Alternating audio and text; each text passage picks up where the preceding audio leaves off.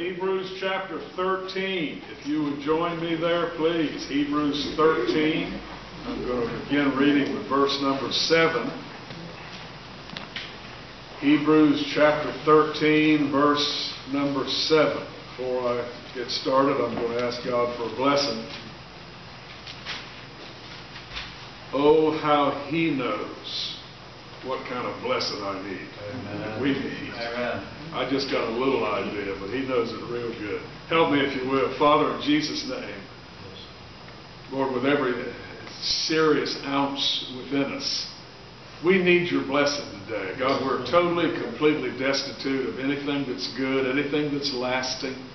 There may be something in the flesh of human beings that can entertain or amuse or titillate, but God, that's not why we're here. That's right. And that amusement or excitement or whatever, that's not going to do us any good when we're out there in the trenches this coming week, trying to walk with you. When we're all by ourselves, no one else around, and know that what we do, you see, and it's being recorded in heaven, and we want to do right.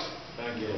Not just what other folks see. So God, please pour blessing out today. We know you value your word very highly. As far as I know, the most valuable thing on this earth present today is the word of God. And we need that word. So we're asking you, God, if you will, just pour blessing on us today as we attempt to go into it together. We thank you for this and ask it in Christ's name. Amen. Amen. Verse 7, chapter 13, book of Hebrew. Remember them which have the rule over you, who have spoken unto you the word of God, whose faith follow, considering the end of their conversation. Jesus Christ, the same yesterday and today and forever.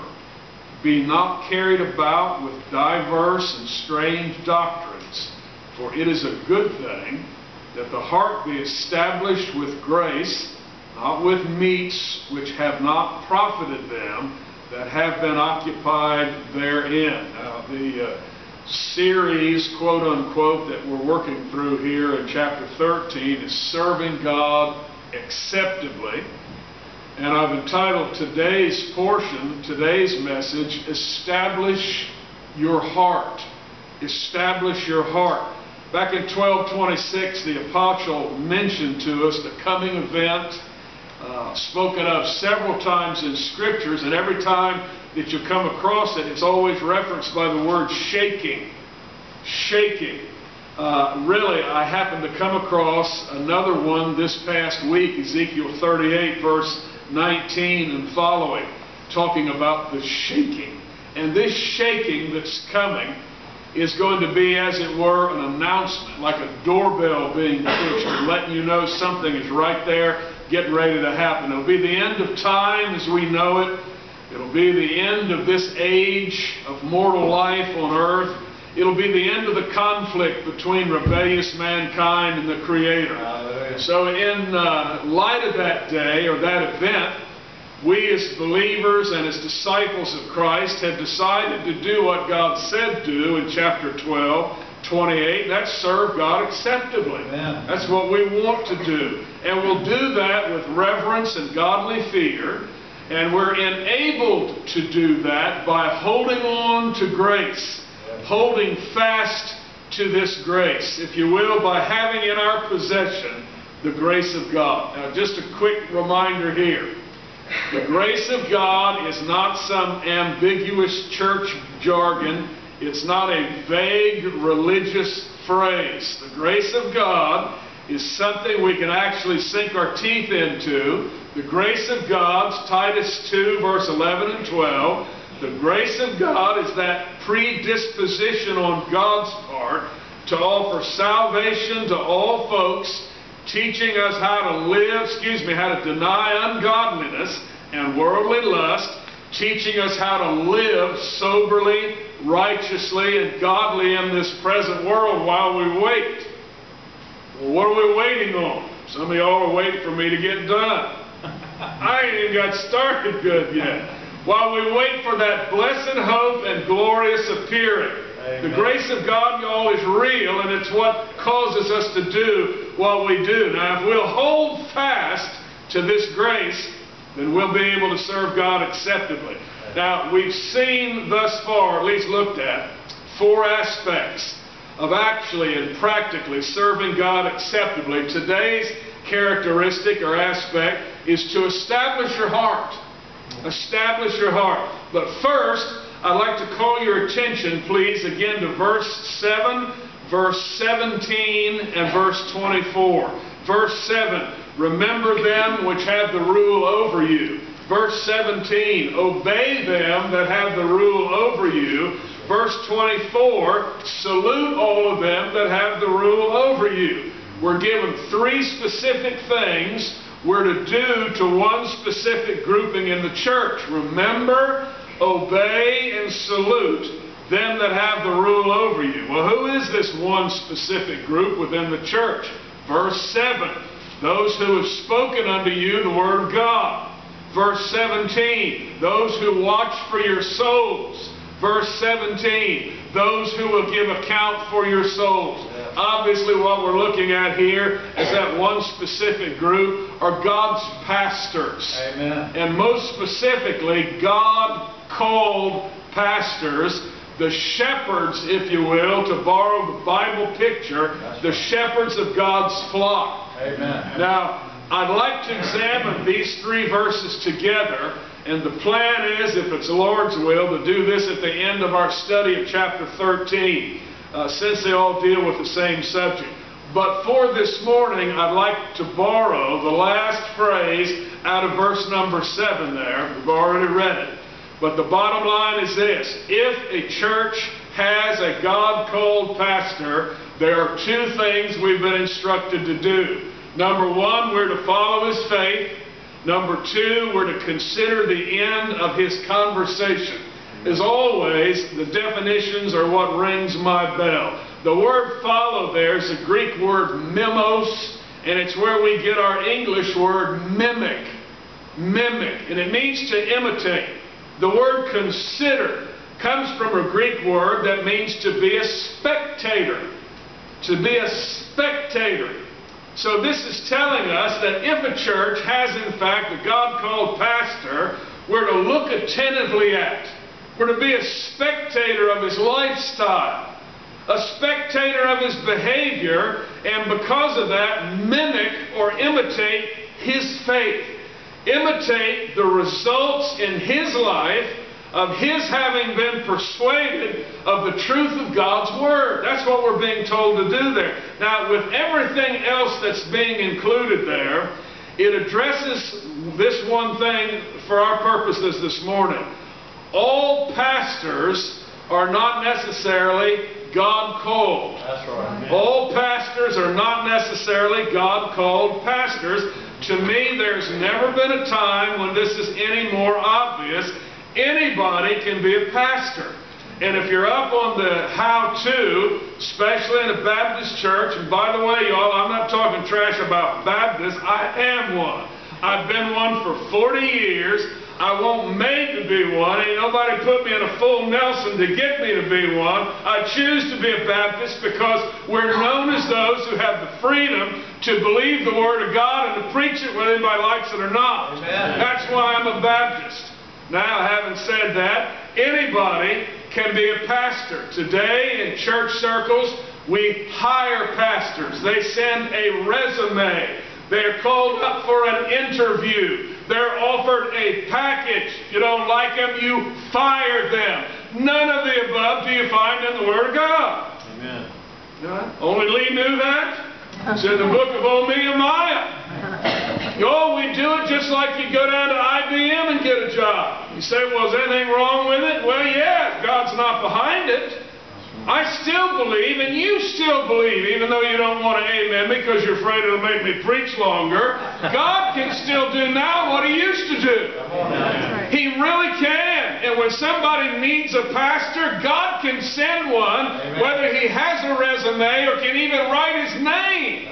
Some of y'all are, well, I ain't so sure about that. Y'all get the main thing as the main thing in your brain up there. It's God's will that we're after, not man's. Amen. Okay, well, At least to start. Anybody can preach. Lost people can administrate. Secular people can supervise. But to be a God-called pastor, a God-called shepherd, there's at least three things that he must be. One, he's got to be a disciple of Jesus. Yeah. Which means number two, he's got to be a student of the Word of God. Which then also means number three, he must be a doer of the Word, not just a preacher. Amen. And the reason I'm saying all this is because someone who's a disciple, a student, and a doer, the Word of God shows in their life. Doesn't matter whether they're in the pulpit or in the pew. And the more you consider the conversation of this man, the more you spectate on his lifestyle, the more of the Word of God you're going to see. Just a reminder, y'all, the Bible, which is the Word of God, it's our rule. It's our guideline. It's our gauge. It's our scale.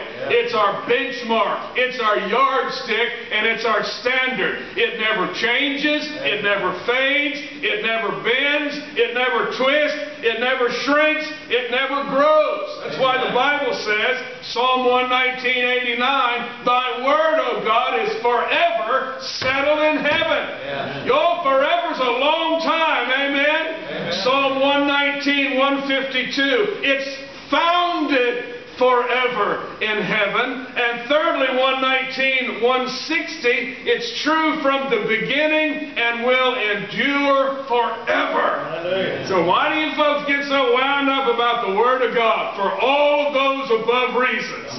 It's the only thing we can count on. Amen? Amen. Period. I love the Word of God, and I love studying that thing. Yeah. Now if I can find my place on my notes here. It's hard, it seems, for human beings to grasp. God never changes. Yeah, right. And I got thinking about this thing, and you know what? And this may not be deep to some of you deep folks out there.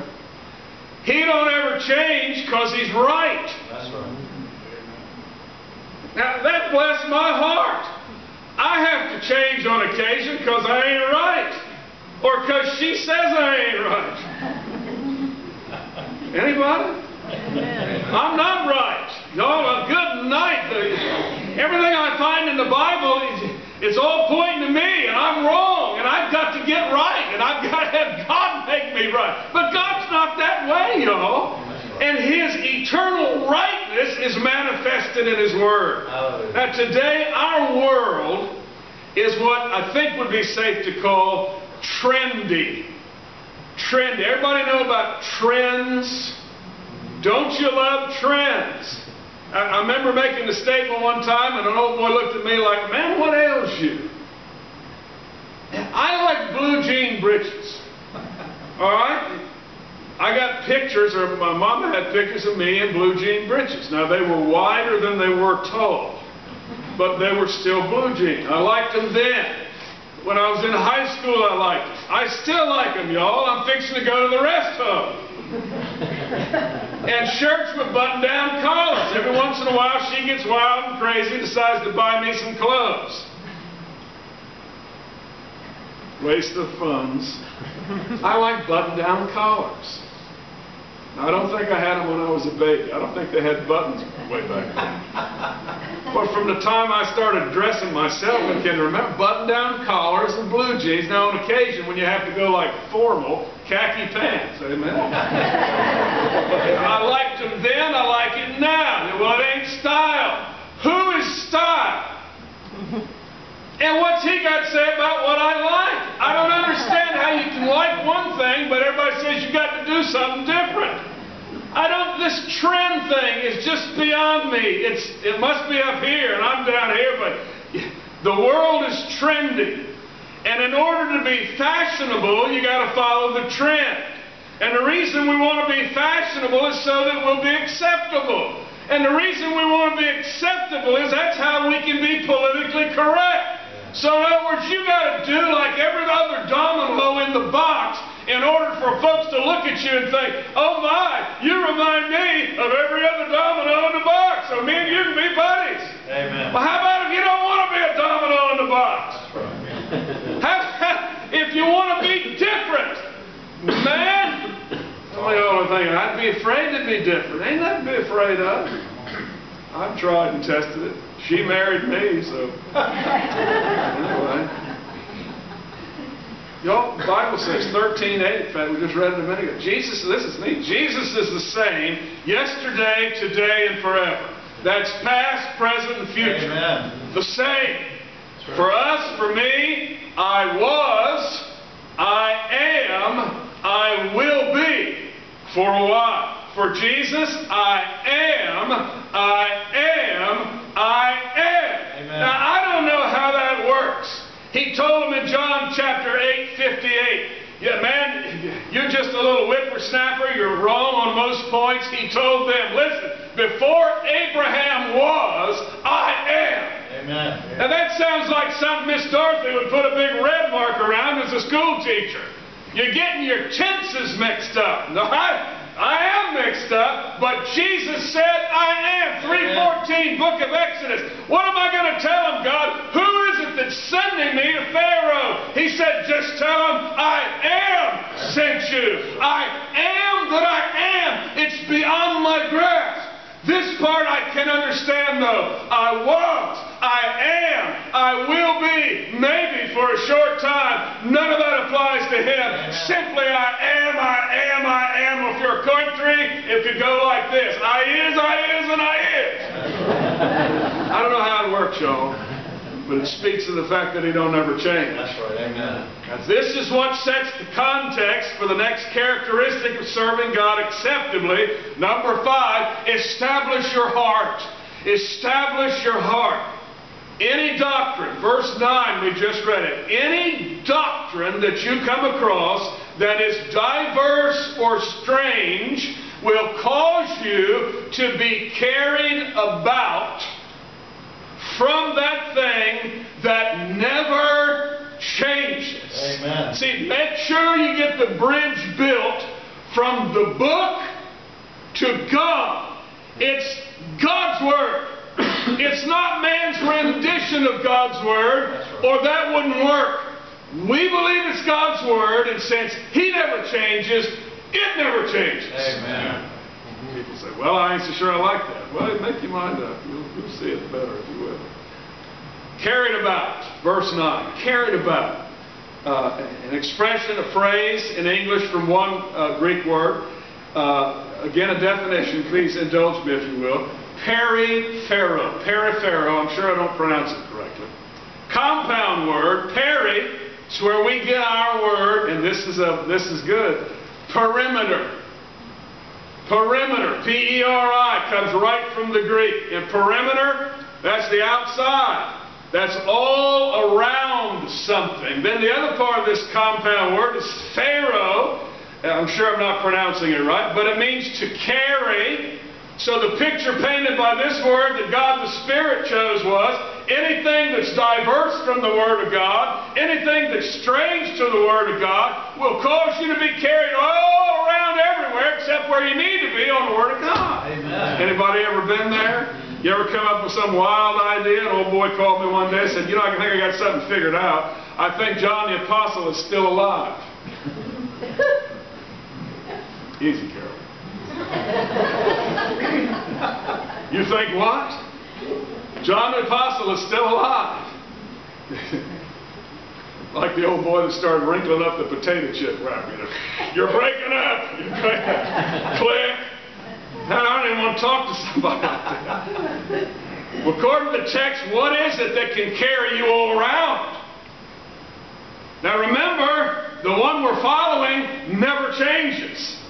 All right? He ain't going nowhere. What is it that's going to make me go somewhere that He's not? Any doctrine, any teaching that is diverse or strange. Notice how it's worded there.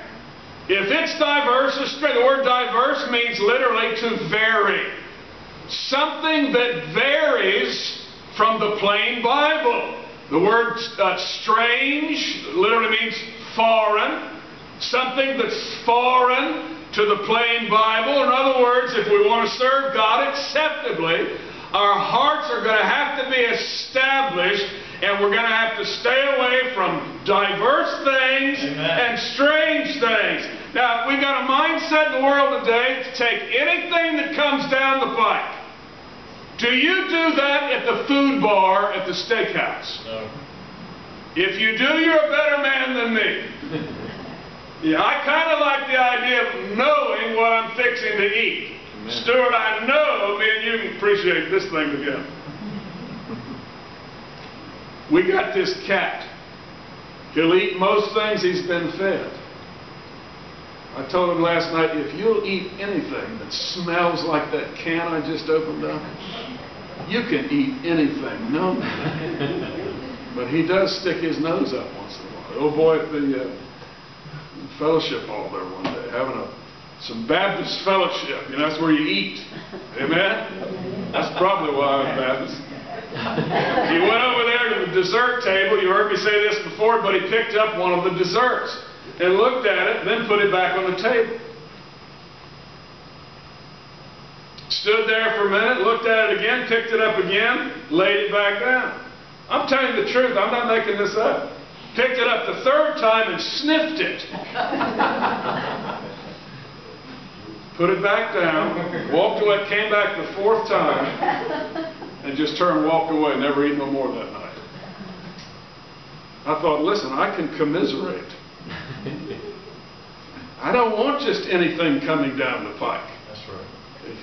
Now, I'll probably get in trouble here, but I'm kind of partial to the way my wife cooks. You're saying, that's obvious. And so I'm suspect. I looked at, we were at the food bar there yesterday, going to get some spiritual nutrition. And what in the world, oh, I know what it was. I tried a piece of that fried fish. Now, I'm not really into fish. Y'all know that. Filet-O-fish. That's seafood for me, at McDonald's. But they got this one over there that just tastes like fried crust. And I bet yesterday it tasted like fish. I don't like the way fish tastes. So what in the world are you doing living here? I ain't got a clue. But anyway. And I think, this is so perfect, y'all. This idea of in the church just buying anything that comes along, eating anything anybody serves you. Right. Gosh, no, y'all. Let me get another definition here. Established. Established with grace. If we're going to serve Him acceptably, we've got to have our heart established with grace. The word established means stabilized. Made stable. Or in other words, no longer shifting or tilting or leaning or moving. You ever noticed on a piece of large equipment they'll have outriggers? You know, a big platform, this thing we used to have that I worked on once in a while called a Go Devil. Probably shouldn't even mention the name, but it's like a portable crane is what it amounted to. It could lift all grades of weight, but it had outriggers. Some of these big machines that lift weight, crane apparatus, they'll have outriggers. That thing that take the weight from the platform and transfer it down to the ground. These fishing trawlers that we have around here are equipped with the same thing, stabilizers, these sheets of metal that go down in just under the surface of the water, and it helps to stabilize it. They're also known as outriggers. That's what our heart needs, is to be stabilized. As if we have spiritual outriggers going on so that the leaning and the tilting and the moving cuts down. I was on a ladder this week. Who here loves ladders? Aren't they a blessing? I don't mind the ladder, y'all. I always have to get the orange ones. Any of y'all that know ladders know what I'm talking about. He's crying right now. That's for fat guys. Ladders are color-coded. You didn't know that. Green ones for you little skinny rats. Blue ones for those y'all can't make your mind up.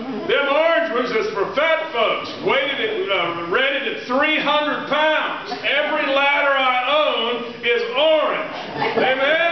You say, why would you do that? Because I don't want to walk up that thing and do shake, rattle, and roll the whole time I'm going. I get it up on the deck. I drive nails down on either side of it so it won't slide one way or the other. I tie a rope around the top rung so it don't run out and leave me. This business about physically, cutting down on the movement, I can appreciate that, but something far more important than that, y'all, is my spiritual heart being made stable so that it's not rocking and rolling as I'm trying to live for God day in and day out. How many of us here know that can happen? You got an enemy that don't want you to make it. That's right. You've got an enemy that don't want you to believe today what you believed yesterday. Amen. You've got an enemy that don't want you to do anything for God whatsoever. And if all he can do is just make you miserable and question and fearful, he's got what he's after. Right. Amen. We need stable hearts. We need hearts with outriggers on them, if you will. Established, stabilized. Well, how is this spiritual heart established? Again from the text, with grace.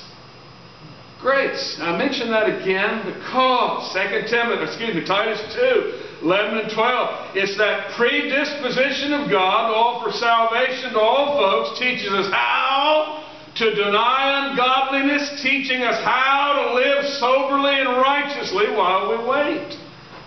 That's the grace of God, and that's the thing that can stabilize us.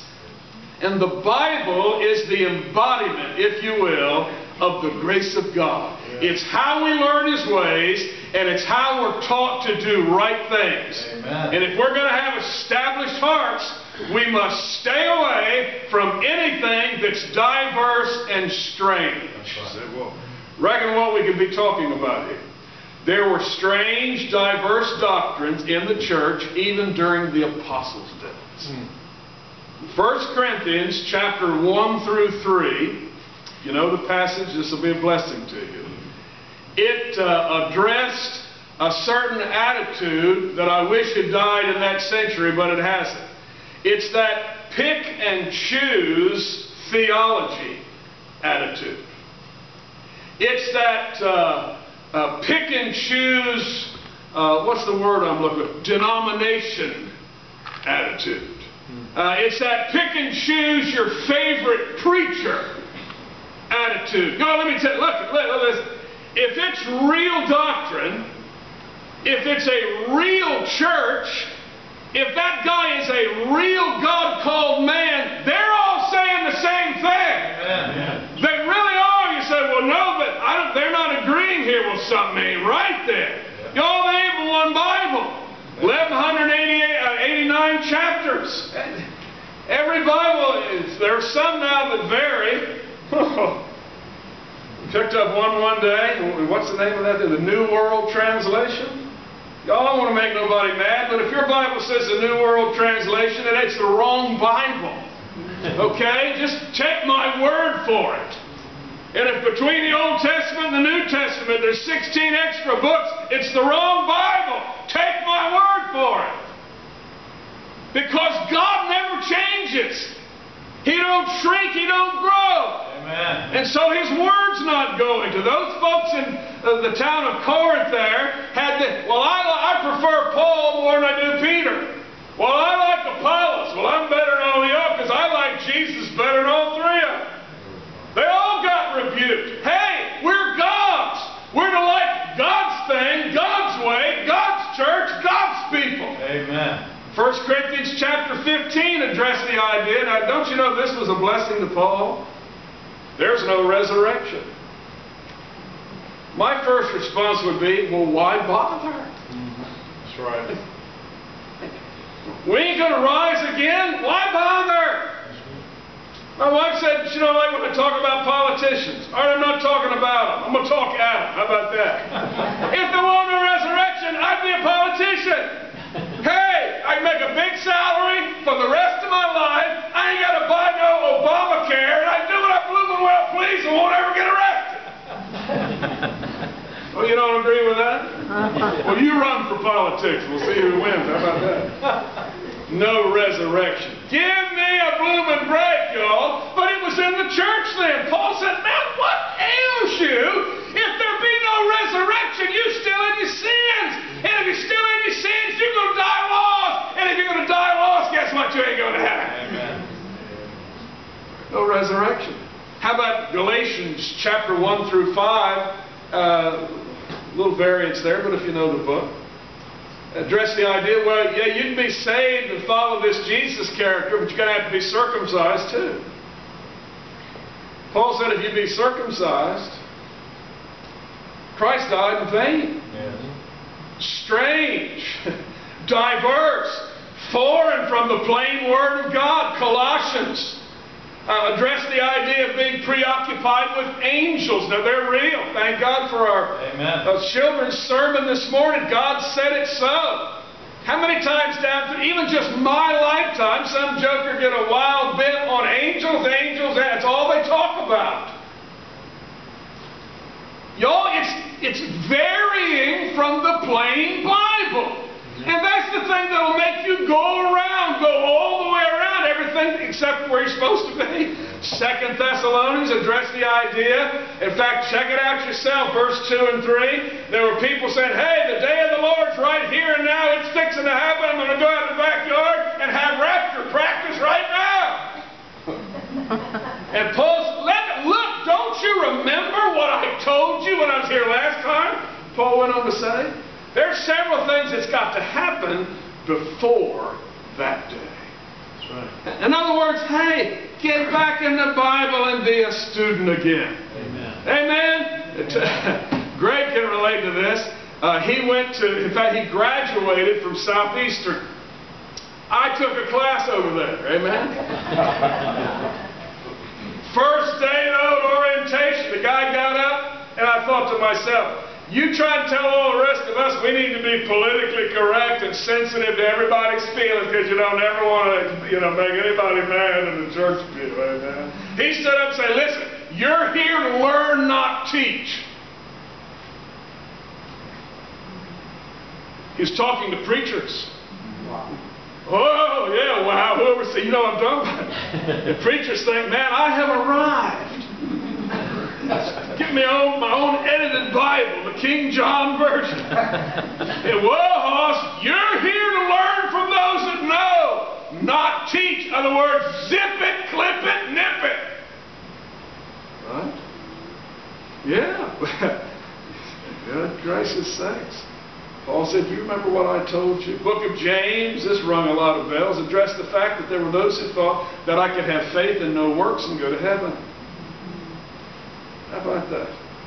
But of course the point being here that's being made is stay in the Bible. Amen. Stay in the Bible. Anything, anyone, any idea, it's not in the Bible, get rid of it. Amen. Plain and simple. I don't think there's as much of this that goes on now. It may not be right now. But the TV guys, I know I talk trash about TV preachers. And some of the times I'm poking fun. Like the guy with the blue hair. Looked on there one day, this has been years ago, he looked like a lion. But, well, one of David's mighty men killed a lion-like man. Maybe that'll work. The old TV used to have some really strange things on it. But the one I like, and I'm thinking about trying, I'll get the front row's permission over here. They got this great big stage, football field long. They got all kinds of couches and recliners. It's all Queen Anne. All grades of people. I don't know who the people are, but they're like in groups and categories. And while Catfish is preaching, one group will stand up and they'll cheer for a few minutes. Got another group over here singing. Then every once in a while they all get up, start waving their hankies in the air. This is all going on behind me. I'm thinking, if I had that, I'd be like a quarterback who his lineman just wiped out 9 out of those 11 defenders. The other 2's done headed for the shower room, and I'm going to just run down. In fact, I'll probably run the length of the field 4 times before I step over to goal. I'm thinking about trying that. Anybody think it'd be a good idea? I'd probably preach for like 2 or 3 days at a time. Somebody cheering me on. I'm just teasing. I know you're glad. Y'all, don't ever jump on no bandwagon. Don't ever follow a trend. Don't ever leave the straight and narrow for anything that's wide and winding. May not be as much of it on TV. I don't know. Don't spend my time that way.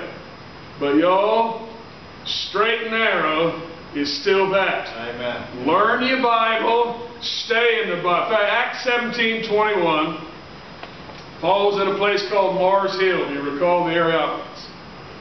He went there to talk to some folks. Verse 21, Acts 17, told us of a group of folks, 60 AD, spent their time in nothing else but either to tell or hear some new thing. That's what flipped their switch. What made them want to go listen to Paul was they heard something they'd never heard of before.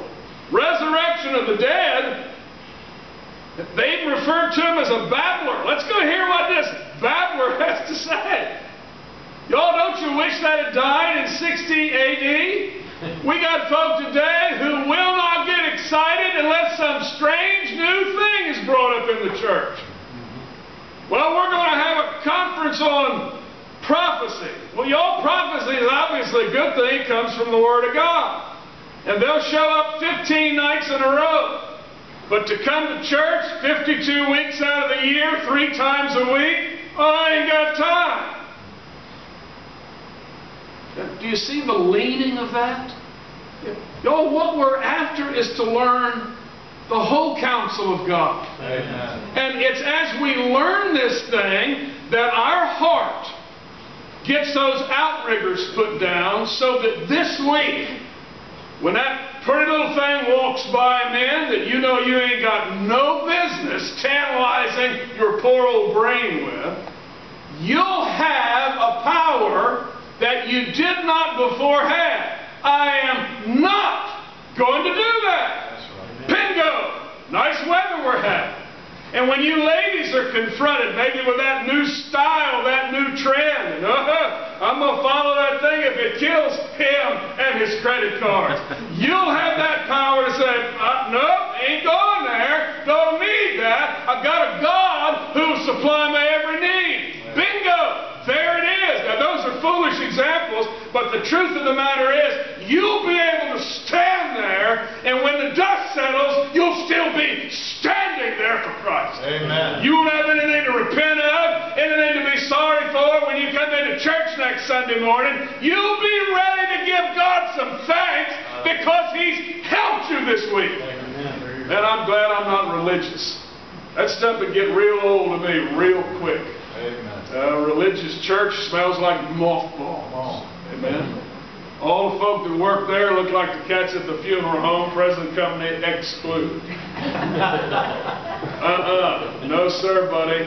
Jesus is real. Hallelujah. I've met him. The old boy said, I know he's real. I just talked to him this morning. I love it. And he'll be with you, and he'll help you, and he'll stabilize you if you are willing to stay away from the foreign, the various, varied, if you're willing to stay away from the strange. Would you be willing to do it? I think the strangest thing I've ever heard, what's the other word there? Diverse, strange, it's the most diverse thing I've ever heard, is that I can make it to heaven without Jesus. Where'd you come up with that? Have born and died with this thing being read over them? It's still here and they're not? Yeah. You know how many godly ancestors you've probably had that's prayed for you? A little boy on the radio I heard one time said, what was it, 3 generations back, he had a granddaddy, a godly man, who prayed for 5 generations of his offspring. And all 5 of those generations are serving God today. Oh, it's real. Why would anybody think that a book that is so old, so true, been tried and tested by so many people, why would you think that you could make it without the one that it talks about? Amen. And I encourage you this morning to listen to what the Word of God says. Not me. Don't worry, He ain't going to be like me. But He does want to make you a believer. And then a disciple. And that's what the Bible calls a saint.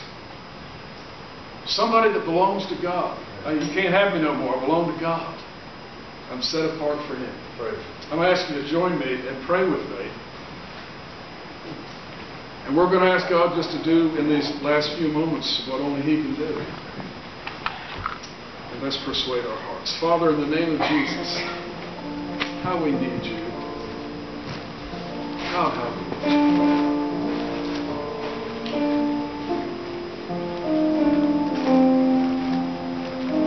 God, I remember hearing Billy Graham make the statement, or at least express the sentiment.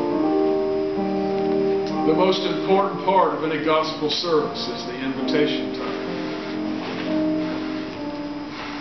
Because that's where the proverbial rubber hits the road. That's where the proverbial foot comes down off the ladder and stands on the ground. That's when the decision has to be made. God, there may be someone here this morning who's not walking with You. They'll never know peace. They'll never know safety. And there certainly can't be any hope for the future. So we're praying, Father, that You'll convince, You'll persuade, that You'll make that one see. And give him, give her the strength of heart to respond to You today. Ask You to come in. Ask You to forgive. Ask You to take him back. That's the case. Lord, we're asking for a supernatural work here. Just look to You for it, not to me, not to anybody else. Father, we pray it in Jesus' name. Amen. Amen. While we continue in prayer, our group's fixing to sing one of the old